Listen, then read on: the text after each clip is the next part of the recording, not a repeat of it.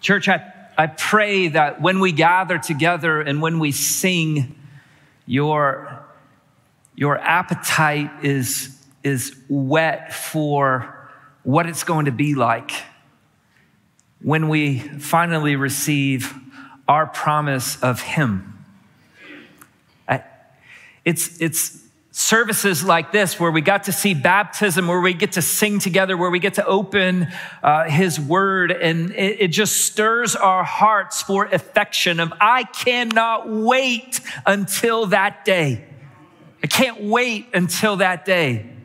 If I'm honest with you, this has been a difficult week. You'll see up in the choir loft that we lost a very dear brother, a deacon, a choir member. And it's bittersweet because on this end, we hurt and we mourn and we long because he had a bright light. He was such an encourager, Jeff Stewart. And yet we rejoice because we know he's receiving his promise. He made it faithful until the end. And I long to make it faithful until the end and to see my Lord and Savior face to face. And so when we meet every Sunday, here's the deal. It's always about the gospel. No matter what we're talking about, it's always seen through the lens of the gospel of Jesus Christ and the perspective that He gives us, even when it's a charging sermon, right? And this is going to be a charging sermon, but it's always in light of who He is and what He has done. So turn with me in your Bibles to Ephesians chapter 5, verses 25 through 33. Okay, a few weeks ago, we're walking through the book of Ephesians, and in chapter 5, we had this pivotal moment in verse 21 where evidence of being filled with the Holy Spirit is that there is this submission that overflows in our life. To proper authority that God has placed, there is this submission. And then Paul is going to jump into what's called the household code. And he's going to immediately talk about how this submission, this evidence of the Holy Spirit should overflow within the Christian's life, both in the home as husband and wife, as parent and child, and then in the workplace. And so last week we were on wives, submit to your husbands as unto the Lord. And we defined that submission is humble recognition of divine order. And then we're going to see how it's carried on to children and to workers. Now, it was funny this week. I had a number of comments from wives who just reached out to me and said, what a great sermon, but I can't wait for next Sunday. Right? A few of you are a bit too anxious, right? You set your alarm 30 minutes early. You just said, oh, today's the day. You got that elbow ready? It's going to be an awesome day because God's word is good and it is truthful. So listen, as we read Ephesians 5, beginning in verse 25 through 33. Husbands, love your wives, just as Christ also loved the church and gave himself up for her, so that he might sanctify her, having cleansed her by the washing of water with the word, that he might present to himself the church in all her glory, having no spot or wrinkle or any such thing, but that she would be holy and blameless. So husbands ought also to love their own wives as their own bodies. He who loves his own wife loves himself, for no one ever hated his own flesh, but nourishes and cherishes it, just as Christ also does the church, because we are members of his body. For this reason, a man shall leave his father and mother and shall be joined to his wife, and the two shall become one flesh. This mystery is great, but I am speaking with reference to Christ and the church. Nevertheless, each individual among you also is to love his own wife even as himself, and the wife must see to it that she respects her husband. Will you pray with me?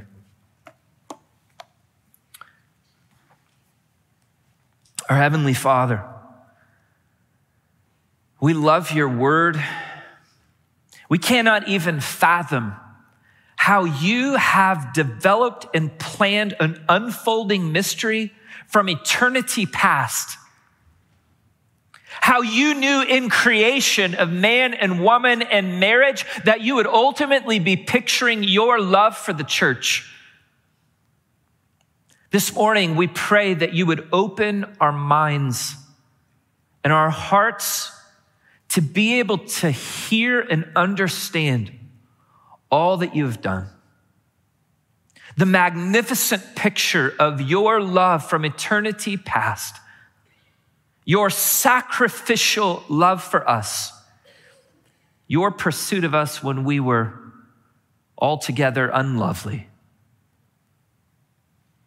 And help us within our homes to picture that light, to picture your gospel, to shine that light to our neighbors around us who are struggling and hurting and need to see a picture of your gospel.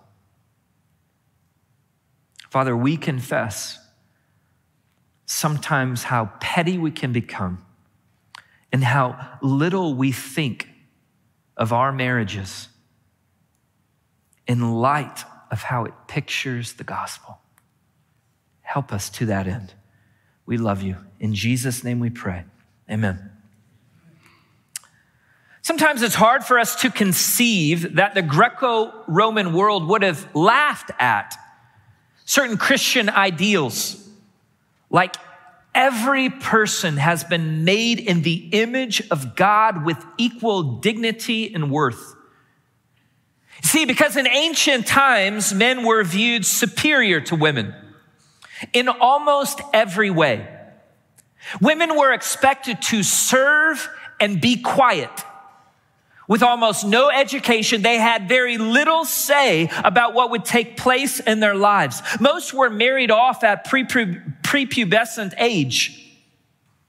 Men had prostitutes, concubines, and wives, all for their pleasures and purposes.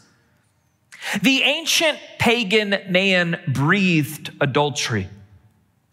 The marriage bond was virtually meaningless. Women lived in fear that her husband might divorce her for any old reason. In summary, pagan marriage was an absolute shambles. It was into this darkness that the light of Christian truth shone. Jesus' longest recorded conversation in the Gospels is in John 4 with a woman of ill repute. A sinful woman in Luke 7 crashes a dinner party, wiping his feet with her tears and hair. He healed unclean women, allowed women to sit at his feet and learn. Right there with the disciples. He first appeared resurrected from the dead to a group of women. And now within Christian marriage, husbands are told to love their wives as Christ loves the church. You see, the brightness of that light stands in cultural contrast.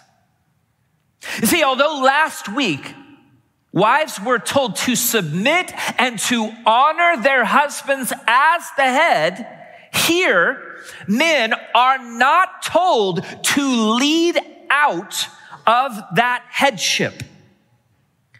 But rather, there's a dramatic shift.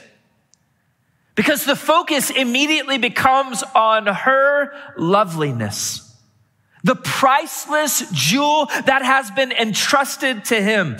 She is so valuable. She is worth selfless sacrifice. Die to yourself for her sake. to meet her needs, not yours. Nothing like the prideful pagan who dominates his wife with his own selfishness, who is harsh and unbridled with his words. The truth hurts. Deal with it, sweetie. A dominant man who's obsessively in control does not value her opinion nor treat her like an equal partner. You see, a true man, real strength, is pictured in the way that Christ laid down his life for his love. You see, love rendered the heavens and was born a helpless babe. Love endured trial and temptation by the devil. Love sweat drops of blood and drank the cup of the wrath of God. Love cried out, "It is finished." Husbands, love your wives as Christ loved the church and gave himself for her. You see, true beauty and worth is only displayed whenever there is a cost sacrificed for the object that you are trying to protect. Love involves sacrifice. You see, I can say that I love my wife endlessly, but if I never meet her needs, if I never wash the dishes, if I never provide for her, if I never have meaningful conversation with her, do I really love her? The 19th century philosopher Kierkegaard wrote a parable wanting to express the humble love of Jesus towards us. He writes, suppose there was a king who loved a humble maiden. The king was like no other king. Every statesman trembled before his power. No one dared breathe a word against him, for he had the strength to crush all of his opponents. And yet this mighty king was melted by love for a humble maiden. How could he declare his love for her? You see, in an odd sort of way, his very kingliness tied his hands. If he brought her to the palace and crowned her head with jewels and clothed her body in royal robes, she would surely not resist. No one dared resist him. But would she really love him? Sure, she would say that she loved him, of course. But would she truly? Or would she live with fear in him, nursing a private grief for the life that she had left behind? Would she be happy by his side? How could he know? If he rode to her in the forest to her cottage in his royal carriage with an armed escort waving bright banners, that too would overwhelm her. He did not want a cringing subject. He wanted a lover, an equal. He wanted her to forget that he was a king and she a humble maiden, and to let their shared love cross over the gulf between them. You see, for it is only in love that an unequal can be made equal, concluded Kierkegaard. The king, convinced that he could not elevate the maiden without crushing her freedom, resolved to descend. So he clothed himself as a beggar and approached her cottage incognito and wore a cloak fluttering loosely about him. You see, it was no mere disguise, but a new identity that he took on. He renounced the throne to win her hand. You see, what's so beautiful about the parable, the illustration, is Christ's willingness to condescend. The fact that he permanently took on flesh in order to win us. Furthermore, it highlights the absolute beauty that love must be freely given. However, in Kierkegaard's illustration, you will notice there is one particular thing where the illustration falls apart. That is that as we imagine the story, we imagine the maiden lovely and secretly worthy of the king's affection.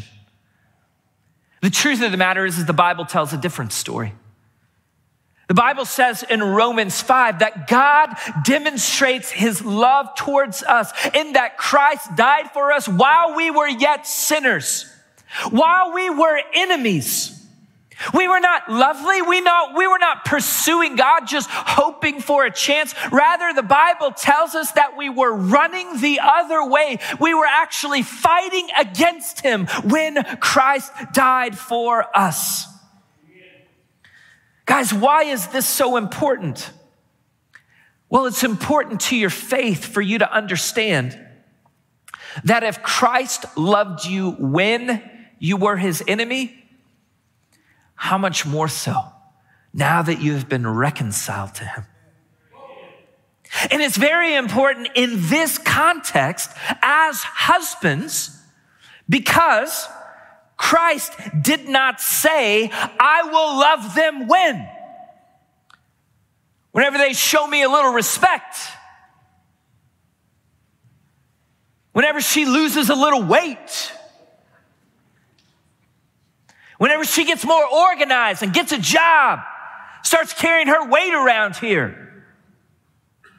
No. Christ pursued you when you were in absolute rebellion against his kingship. You see, there are two pictures that Paul uses to compel husbands to love their wives. The first one is a picture that is woven all through the Old Testament about how God is a husband to his people, and his people are the bride. The Old Testament repeats this imagery that Yahweh is a husband to his people. And Ezekiel chapter 16 is of extreme importance here. Because if you walk through Ezekiel 16, God says that he found Israel, his people, as an infant, abandoned on the side of the road to die. And God came and scooped them up and cared for them. And then as she grew old and as she became of age, God became a husband to her. And he washed her and cleansed her and purified her. And then he anointed her with oil and adorned her with fine jewelry and then put clothes on her that made her fitting of a king. You see, the one who was once an abandoned child left to die is suddenly beautiful, redeemed, and dignified. The New Testament picks up that very imagery, and right here in our text says that Jesus is that husband and that the church is that bride. You see, right here he is pictured, and he takes the bride and gives a prenuptial bath. She is sanctified and cleansed by the word of his gospel. And he is the one who is preparing the bride for her final presentation at the very end.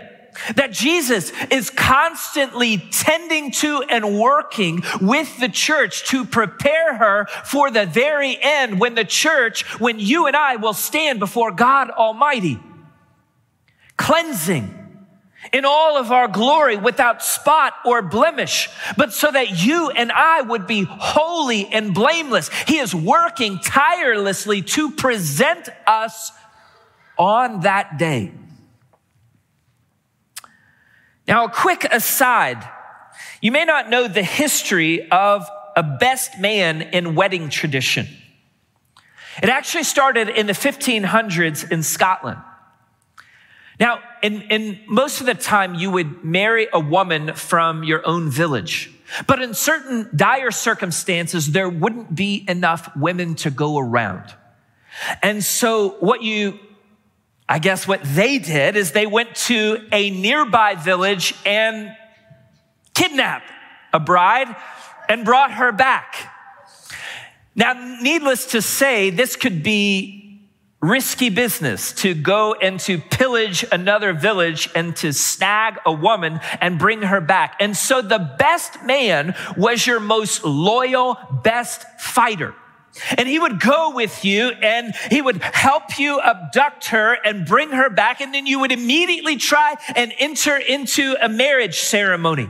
And the best man would stand at the right hand of the groom with his hand on the sword, only waiting for her family to come. And he would have to protect and fight them off. How's that for a tradition?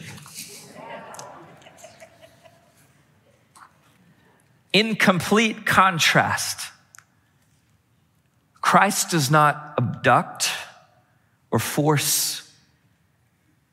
Rather, he's cleansing, preparing, nurturing, removing every spot or blemish, preparing her to present her to himself. Husbands, does your love cleanse and purify your wife? Is she more like Christ because she's married to you? There is coming a day very soon when you and her will stand before the King of Kings and Lord of Lords, and you will present her. Will you hear, "Well done"? You served her. You prayed for her. You patiently watered as the Lord grew her.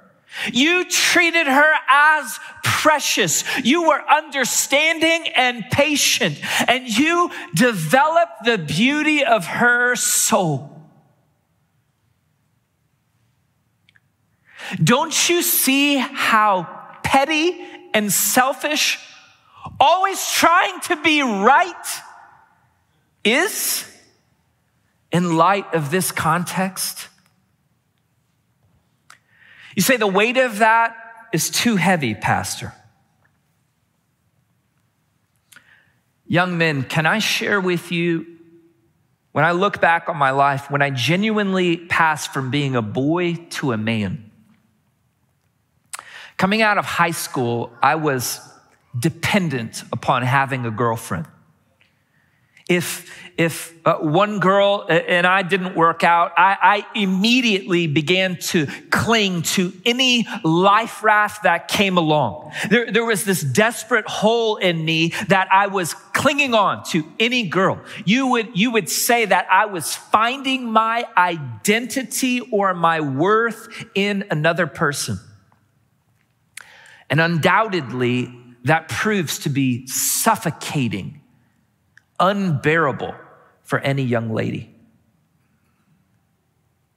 And then God in his kindness began to speak to my heart and began to show me that anytime my identity is in any other thing, it fails.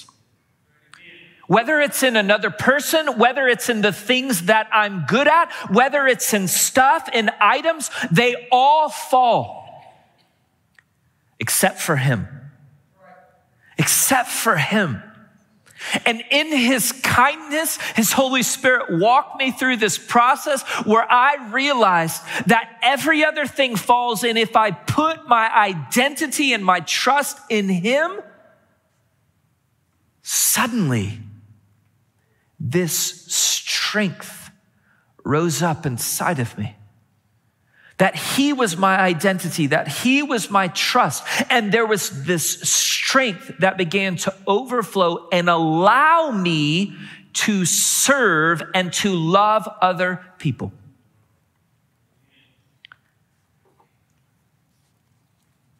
Until you understand that as a Christian husband, you are fighting a losing battle. The second picture that Paul paints throughout this text that is to compel you as a husband to love your wife is he says, you should love your wife because you are one body. Because you are one body.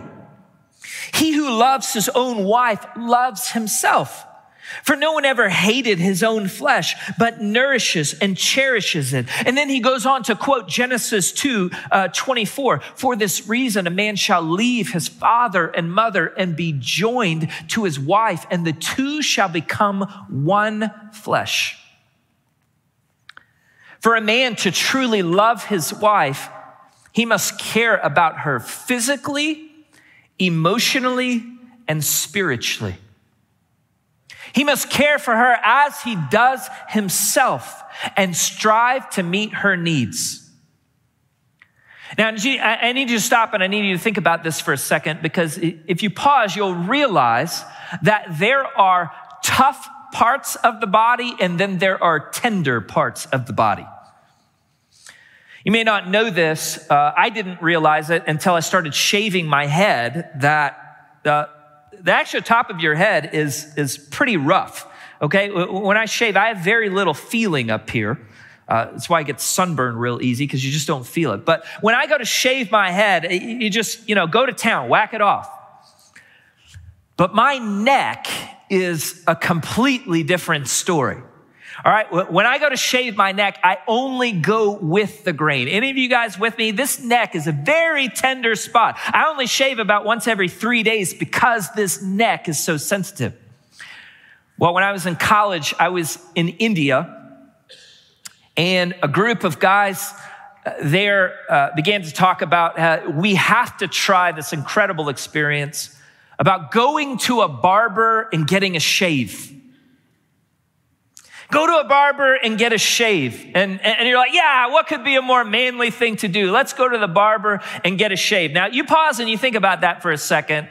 Like, what is the most vulnerable position that I could ever get in front of a stranger? Well, needless to say, I don't speak any Hindi, and he didn't speak any English. But I can tell you, in the middle of that shave, at no point have I ever prayed to speak in tongues than right there at that moment to say, please go with the grain, go with the grain. It's one of the most painful experiences of my life. 1 Peter 3:7, husbands, live with your wives in an understanding way, showing honor to her as the weaker vessel. That means that she is precious, that she is more delicate, since they are heirs with you of the grace of life, so that your prayers may not be hindered. Tenderly caring for her as a priceless jewel that you have been tasked to protect. God has given you a helpmate, someone who is different than you, thinks different than you, has different life experiences, has different strengths. If you do not listen to her, you're a fool. Can a man ignore his hand burning on a hot stove? The two most common types of dysfunctional husbands are the dominant, controlling ones who don't treat her tenderly or special. We've been highlighting that. But secondly is the passive husband, who is just like his father Adam, who stood idly by while the serpent tempted his wife. And when the time came to give account, he was simply filled with excuses. That sounds like far too many husbands that I know. You see, there is nothing passive about the way that Christ loved the church. Not only did he pursue her when we were lost, he intercedes for us, protects us, provides for us. And not only that, he knows us. He knows us. Think of what it takes to know someone, to genuinely know them. Scripture says his thoughts towards us outnumber the sand on the shore. Husbands, do you know your wives? I'm talking about right now. I'm not talking about 20 years ago. I'm talking about, do you know her? Do you know what the Lord is teaching her? Do you know her needs? Do you pray with her? Outside of Christ, she should be your number one priority. Do you pursue her? There is nothing passive about the picture that Christ will one day present the church to himself. Think about how much he loves the church. Christ has drawn near to her in a sacrificial way. And his closeness allows him to address issues, removing every spot or wrinkle. Go with me in your mind's eye to the first 3 chapters in the book of Revelation, where Jesus is dressed as a priest who is walking amongst the lampstands. And the lampstands are each of the individual churches. And there as priest, he is constantly tending to the lampstands, trimming the wicks, making sure it's lit. And then as he walks through and deals with every church, what does he say? He says, I know you. I know this is what's going on in your life. I know you. I know this. And then he also says, but I have this against you. You see, Jesus's closeness, the fact that he draws near, means not only does he sacrifice himself, lay down his life in love, but his closeness allows him to address and take responsibility for every issue in the church. You see, closeness of relationship allows to deal with issues. And the same is called for us as husbands, as spiritual leaders. You see, any rebuke from afar is harsh. It's the way it works. But if you draw near, as Jesus draws near, not passively, idly by ignoring, there is a closeness in relationship that works both ways, but the priority is given to the husband, a closeness in relationship where there is a cleansing one to another. Why? Because one day you are going to present her. Is she more holy because of your loving correction? Kim and Cricket Carpenter are the real-life couple behind the 2012 Hollywood hit movie titled The Vow. In 1993, Kim and Cricket happily wed, only to get in a terrible car accident 2 months later. Cricket suffered a life-threatening brain injury. And one of the side effects was that she forgot everything about her new husband. No memory of their entire relationship. She didn't even recognize him. Pause for a moment and think about this. No honeymoon bliss.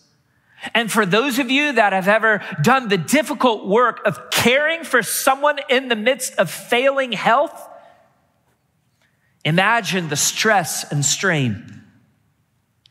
Truthfully, it would have been easy to simply walk away. In fact, several of his friends counseled him to, but he didn't. Until death do us part, in sickness and in health.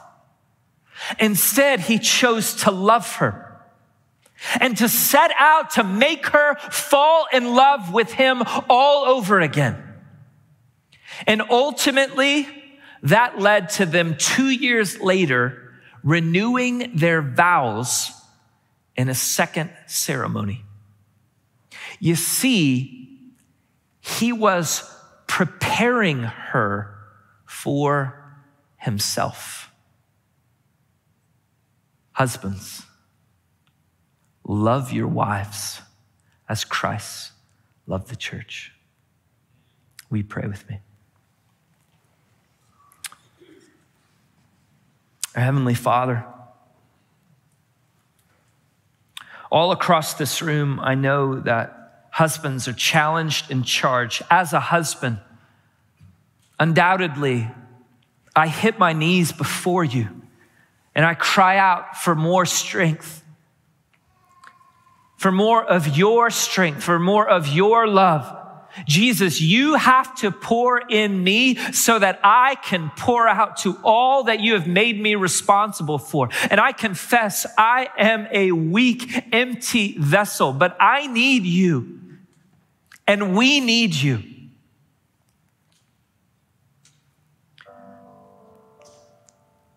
Jesus, may this also be the flavor of our church. Not only as husbands, but all of us. That you fill us so that we overflow to all that you have tasked us with. Jesus, if left to ourselves, we are empty. And so we hold on to your promises. We cry out for your promises. We cry out for more of you, more of your strength. We want to picture your gospel.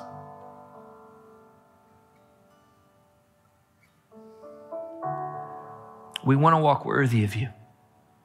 Help us. It's in your name we pray. Amen.